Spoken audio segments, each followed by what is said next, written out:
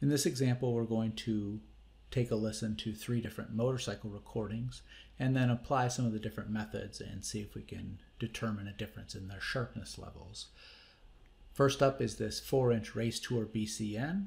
Then next I'll play the Quiet Tour SB, and then finally the SPO Quiet B.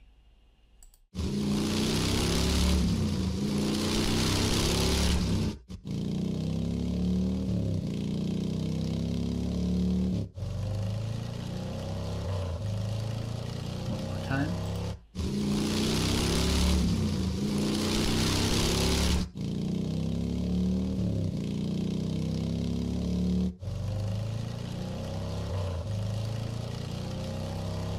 Okay, so certainly some differences between those motorcycles.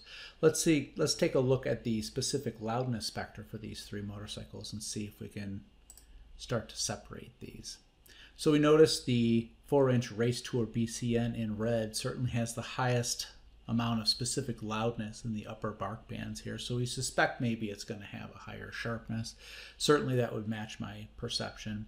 And then between the green and the blue, the Quiet Tour and the SPO Quiet, it's sort of a toss-up between who's going to be higher in terms of sharpness. They sound pretty similar, but there are some differences there as well. So this is the specific loudness spectra for each of these motorcycles. Now let's take a look at the total loudness, because that's going to drive our sharpness method decision.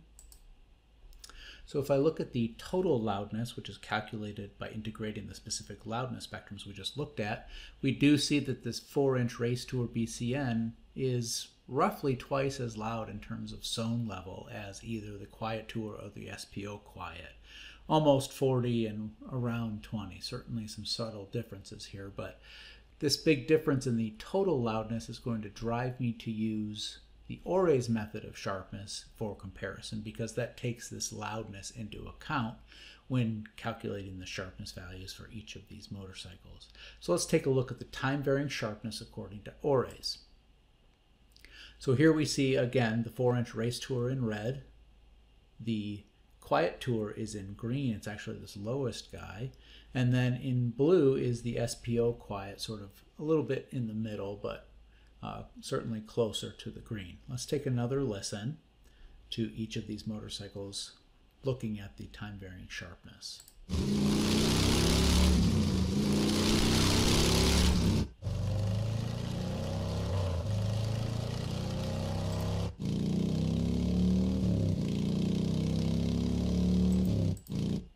And you notice this 4-inch Race Tour BCN, the sharpness value really comes and goes. When the operator drops off the throttle, you hear the sharpness values really drop, and you can perceive that in the recording.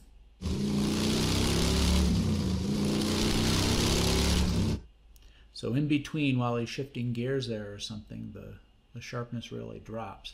And if I add the spectrum map on here, this spectrum map is going to update as I click through the different motorcycles, and you can see the spectral content way out here. In this case for the 4-inch Race Tour BCN, you see all of the spectral content out here in the higher frequency band that is going to drive this sharpness value up, and then when the shifting gears happens, it drops way off. So as I click through these time-varying sharpness plots again, this spectrum will update, and watch the differences in spectral content out here. And even the subtle difference between blue and green here, you'll see in very, very small differences out here in the high frequency region. First, the 4-inch Race Tour.